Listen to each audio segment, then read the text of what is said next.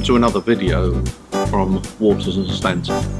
I'm actually in my garden at the moment, and one of my interests is antennas. I've recently moved house, and the problem I had was erecting an effective HF antenna in a short amount of time. But it occurred to me that in so doing I could also talk about erecting wire antennas in general.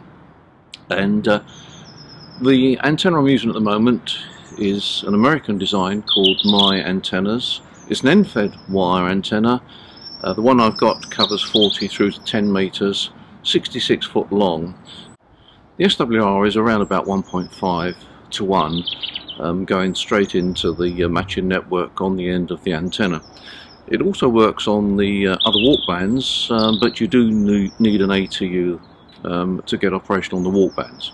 But as a basic 40 through to 10 meter antenna, 66 foot long, is very effective.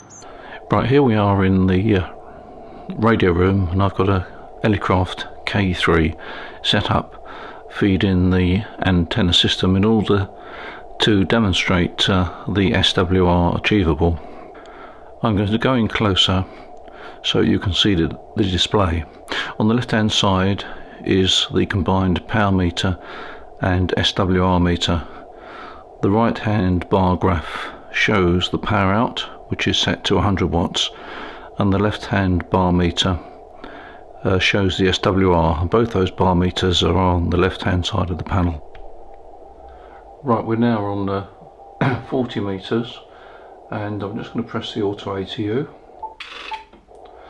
That's resonated it or adjusted it. Now on CW you can see 100 watts on the right hand side and hardly any movement on the VSW on the left hand side. I'm now going to bypass the ATU. Hold that button in there. The ATU now is bypassed, and if I try to tune it, nothing will happen because it's bypassed. Now watch the VSW on the left hand side.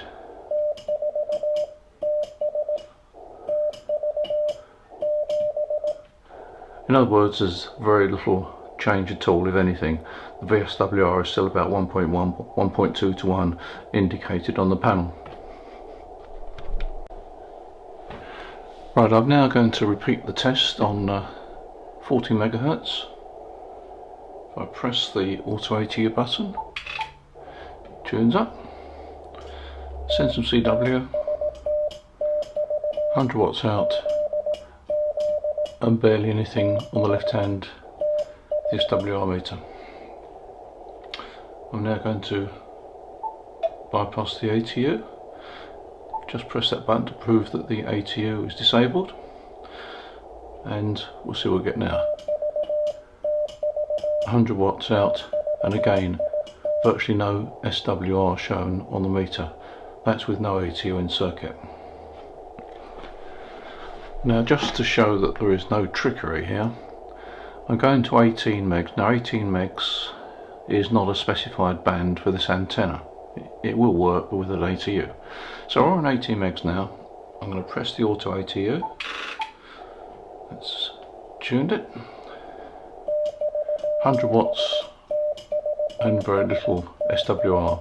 That's because the antennas or the transceiver has been matched into the antenna with the auto ATU. I'm now going to hold that button in. That means that the ATU on the K3 is no longer in circuit.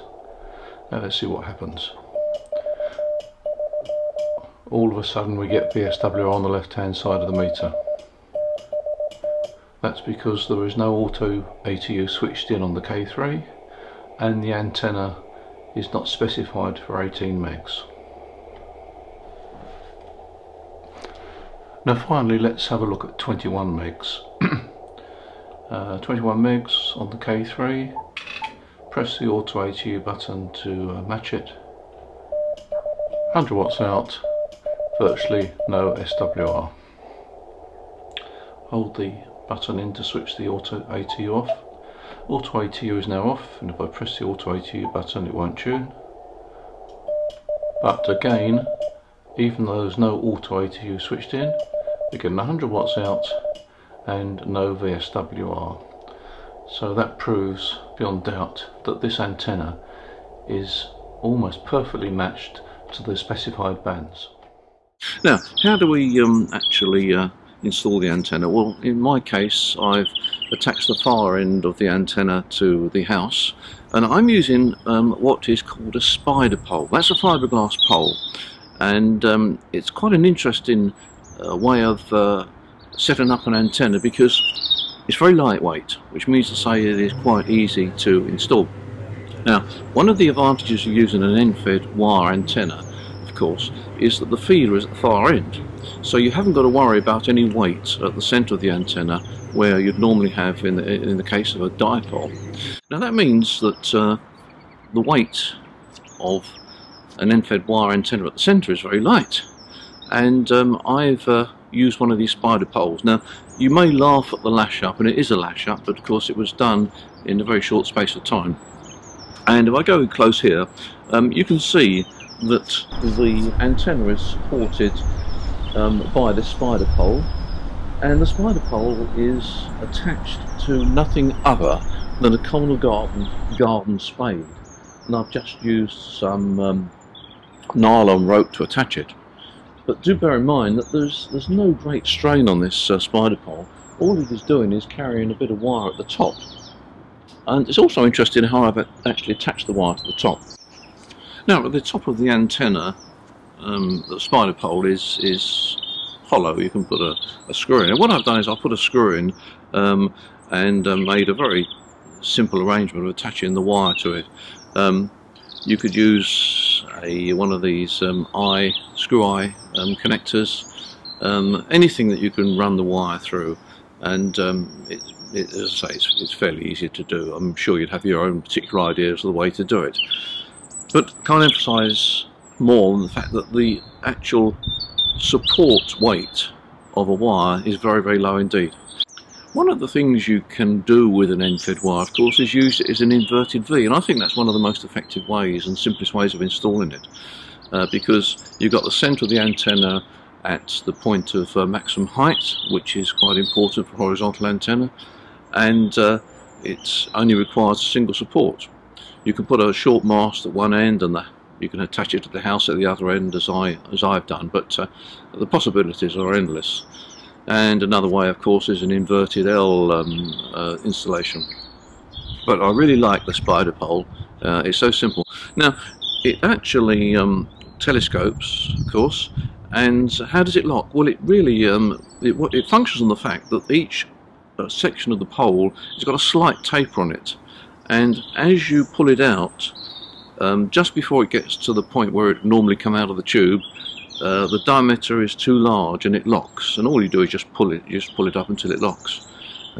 Short term, I found that there's no problem with unlocking at all just by pushing it down.